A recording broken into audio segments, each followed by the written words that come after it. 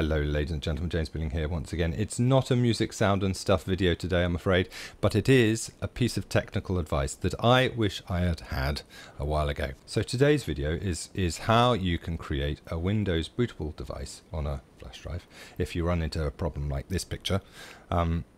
Or, as in my case the first time round, because this happened a couple of times, I was trying to update.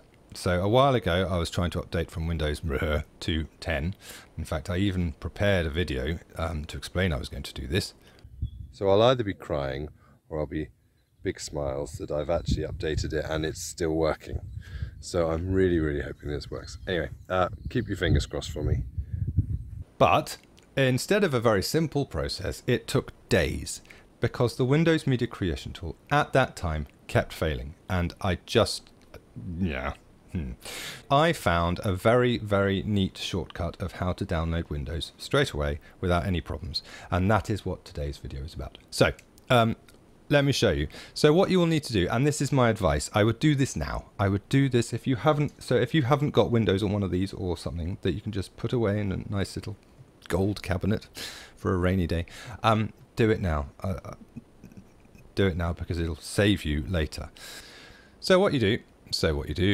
Go to your browser, Windows 10, there we go, I've recently done it, so, or 11, okay, or whatever one you want, and you want the ISO file, okay. Now, what you then greeted with is the download tool now thing, so by all means do that. In fact, I did do this for this. So what you do is you download the Windows Creation tool. You then get an option to put it on an external flash drive, and I would do that. Let the process run, and then put the flash drive somewhere safe. Okay, but today's video is not about that. So today's video is really about the fact that I don't want to use the Windows Media Creation tool because I'm tired of it.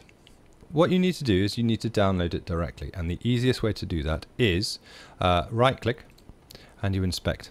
Okay, and you get this funky box. Okay, so what it's going to do is it's going to show you this page, this web page, in different ways, and you want different ways because on other devices you can directly download it. So if you just press that, oh, it changes it. Okay, because I'm viewing it on a mobile app or something. For me, go to the iPad Air version. Okay, and if you refresh up here.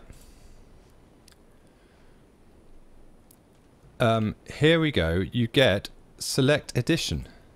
Woohoo! And that is it. So Windows 10 multi-edition, confirm. You will get the language, all of that. You choose your language and you download it, and it is yours for keeping. So this little trick saved me. I found out about it after about 2 days of tearing my hair out over Windows Media Creation tool and doing everything under the sun that Windows suggested, but funnily enough they did not suggest this. So that is why I am suggesting it, folks. I'm spreading the love. I'm trying to save you time. So if you need that, that is the trick. That is a direct download to wherever you want. Hooray. So hopefully if you get this picture, you've got a flash drive ready to go. You put it in, and when you boot it up you press F12 and then you choose your USB device to bounce it from. Okay, so if you like this little trick, please smash that like button. Likes help.